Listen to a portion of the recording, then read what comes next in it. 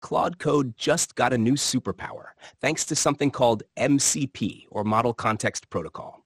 It's how Claude connects to real tools like Jira, GitHub, or even your own APIs. And here's the crazy part. Your AI coding assistant can now read your Jira tickets, create new tasks, and update stories without ever leaving VS Code.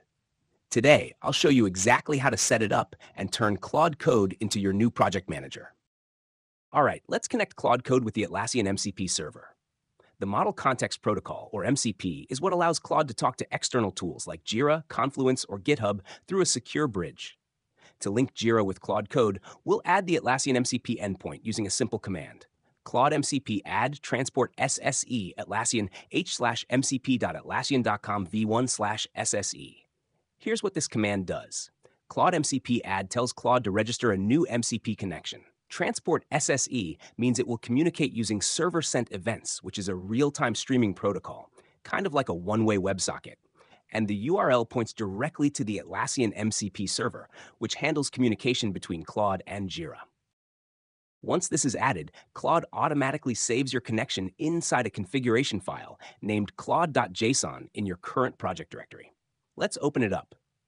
We have MCP servers config for Atlassian with type set to SSE and the provided URL. This means your Claude workspace now knows about the Atlassian MCP. It's officially connected and ready to talk to your Jira workspace. Now that the Atlassian MCP server is connected, the next step is to authenticate Claude Code so it can actually access your Jira and Confluence data.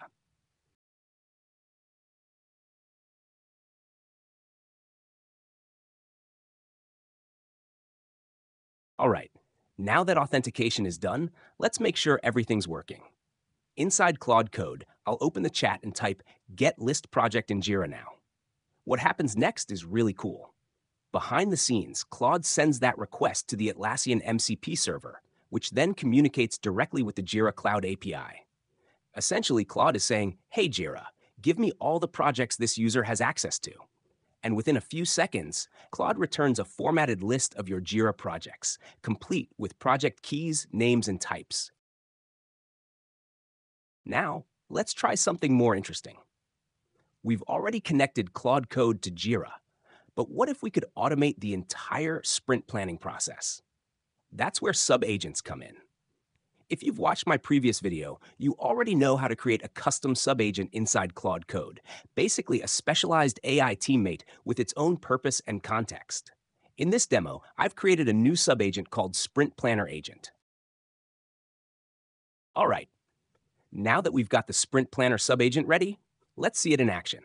Inside Claude Code, I'll prompt.